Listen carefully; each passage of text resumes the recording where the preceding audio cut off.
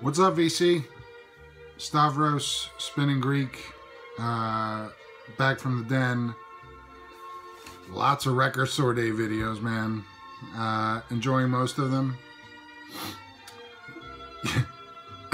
Some people hate it. Some people love it. I'm right in between. As a concept, it's a great idea. It's executed fairly poorly and getting worse. 10-year anniversary.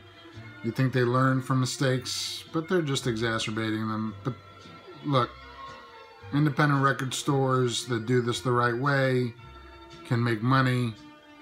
But from my understanding, if you're an independent record store and you're not price gouging, you're not making a lot of money off of RSD, because you got to lay out so much money to get the stock. And if it goes unsold, you can't return them. So, Record Store Day pickups. I went to Shady Dog Records in Bryn Mawr, PA.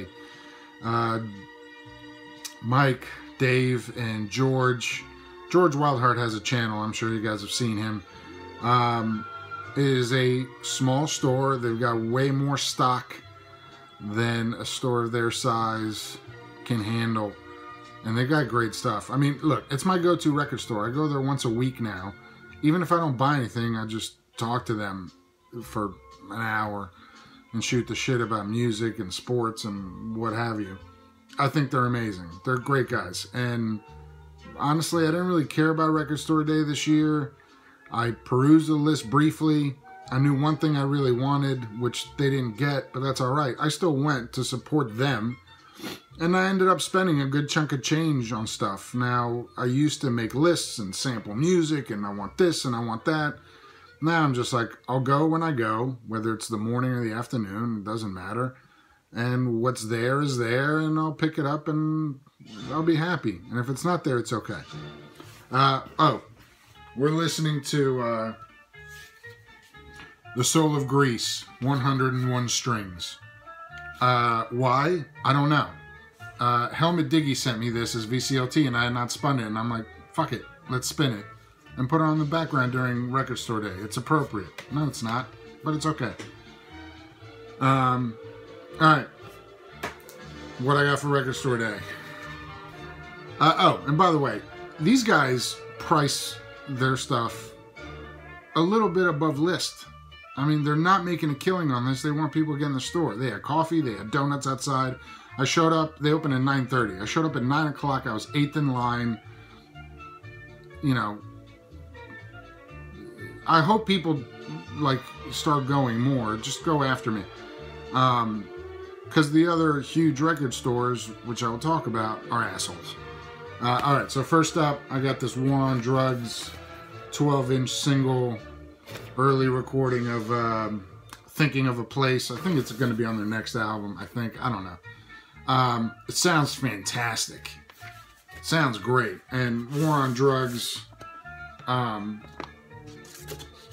you know, they're getting all these amazing reviews and the critics love them. For me, they're decent. They're a good band. They're a one-trick pony that does that one trick really, really good. And I enjoy their tunes.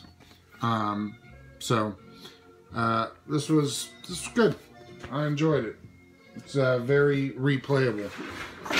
And these guys price their records very affordably. I think even on double LP, triple LP stuff, it still averages to about $15 a record, which nowadays you can't expect much better than that.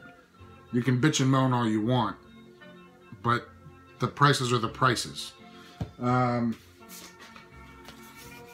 a big Blitz and Trapper fan.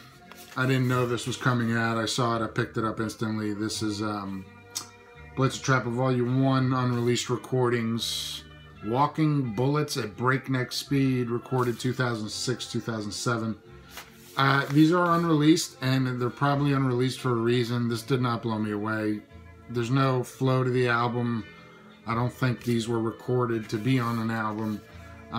So it's meh. It's a meh Blitz and Trapper album.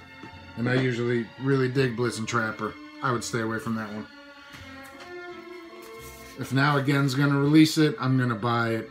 This is Now Again's Function Underground.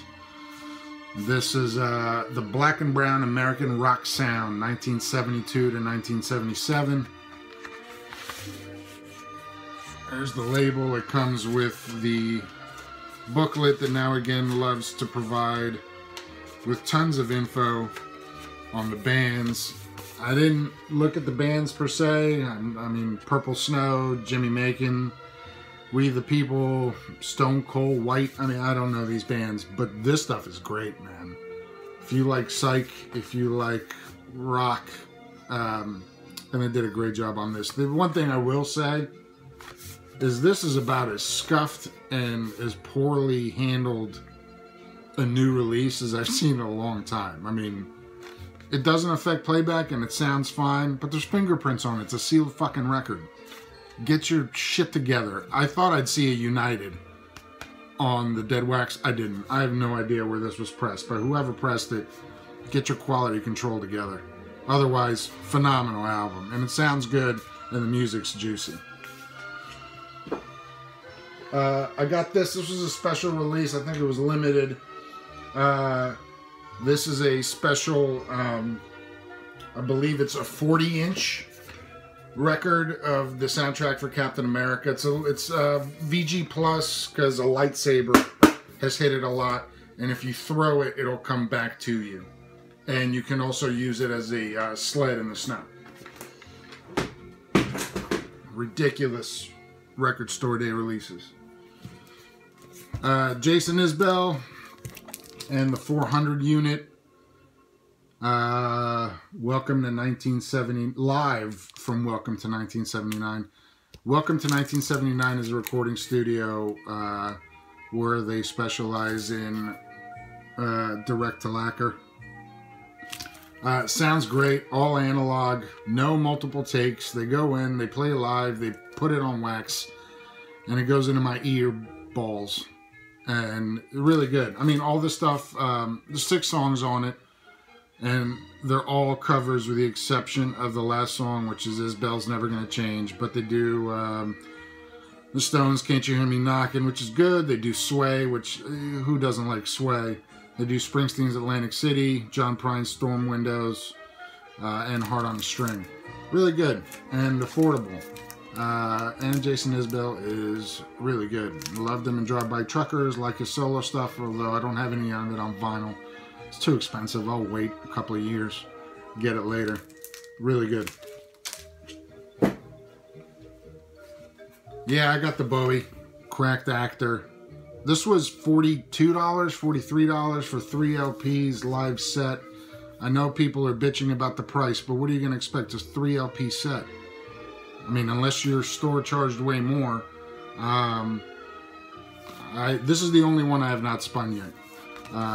But I'm sure I love it because Bowie is Bowie. I did not get the Bow promo. The packaging's amazing. But again, it's 1 LP, 6 songs that I'd love to hear the versions of.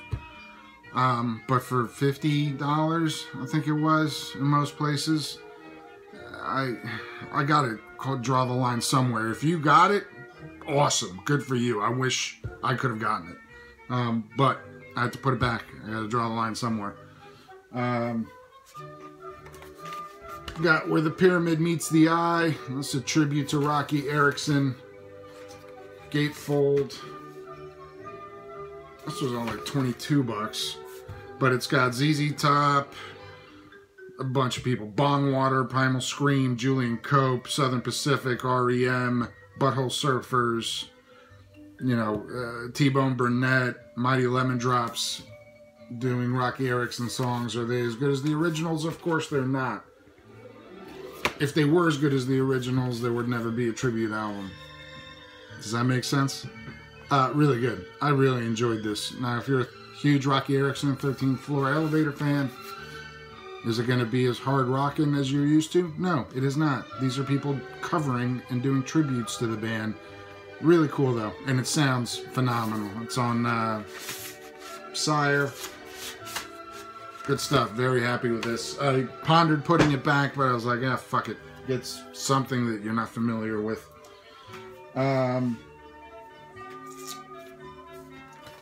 got the Grateful Dead, July 29th, 1966. I passed on last year's Grateful Dead. I may have passed on the year before's Grateful Dead. I can't remember which one's which, but I got to, with my Grateful Dead thing, I got to stop it somewhere. And I got to change the record. All right, where were we? Grateful Dead. My Grateful Dead completist tendencies. I've toned them down. If I see a Grateful Dead live show and it's got a disc or 2 sides worth of space and cryptical envelopment and drums and whatever, I'm not going to get it. It's just a waste of wax. That stuff, there's plenty of it. And there's only so much Grateful Dead improvisation you can take, I guess. But this had none of those. It's 2 discs. It was $30, $32 maybe. So this is the Dead's first show in Canada, but it is also their first legitimate show outside of California. 1966. Their first album hadn't even come out yet. So this was a really interesting time for the Dead that I'm not that familiar with. This is fucking great. First of all, there's a couple of songs on here that they never played again. Standing on the Corner, which is okay. And You Don't Have to Ask, which is as psyche as you can get, and it rocks, and it's awesome. Then the other stuff is good Grateful Dead that you're used to, you know. Their cover, Big Boss Man, which is always great. Cream Puff War, Viola Lee Blues, Beat It On Down the Line, Good Morning Little Schoolgirl, Cold Rain and Snow. I mean, they do the covers, they do their stuff. It's great. It intros them. This was at some sort of festival. And nobody knew them. They didn't have an album out. They hadn't played outside of California. And when they introduced the Grateful Dead, silence on this recording. It's hilarious. But for them to have a reel-to-reel going on their first show outside of California, good for them, man. And this is great. It sounds awesome. For a live recording from 1966 on a reel-to-reel at a huge concert, really good. Really, really good. Very happy with this. And I was pleasantly surprised because all of these go for like $50 on Record Store Day. And I was like, I'm not spending $50 or more on Grateful Dead again. But for $32, I was like, yeah, I'll get it. And I'm very pleased with it. Yeah, if you're a Grateful Dead fan. And early period, way more psych than, you know, the normal jam band stuff. So that may appeal to other people as well. And then lastly was one of the reissues that I had zero interest in. But the album's great. I wish I had a clean copy, so I bought the reissue.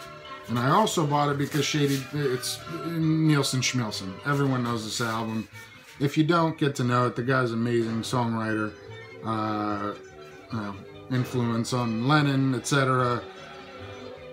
Not Lennon and Stalin, John Lennon. Really good. Enjoyed the hell out of it. Now, it's advertised as being pressed on split yellow and white. No, it actually comes through on the video better than it comes out in real life. When I first opened this, I'm like, this is just white. The yellow is very faint. In any case, forget the colors. I just want to point that out. But the reason I bought it is because I have an original Nielsen Schmilson, and it's beat to shit. So I wanted to replace it. Also comes with a poster and a download code, which are unimportant. Shady Dog does some cool stuff, man. If you go, they'll put gift certificates into random used records. So, you know, if you're only going there for the Record Store Day stuff and leave, great. If you go there and you actually search their new arrivals, you may find some goodies. This one had a stick. They also do these things for some of the Record Store Days. This one had a sticker on it that said if you buy this for, I think it was 19 bucks, you get $20 off any used merchandise. So I was like, done. Wasn't planning on getting it, but I'll spend $19, $20 and also get $20 off used merchandise. And that $20 on the used merchandise turned into Wizard's Brew.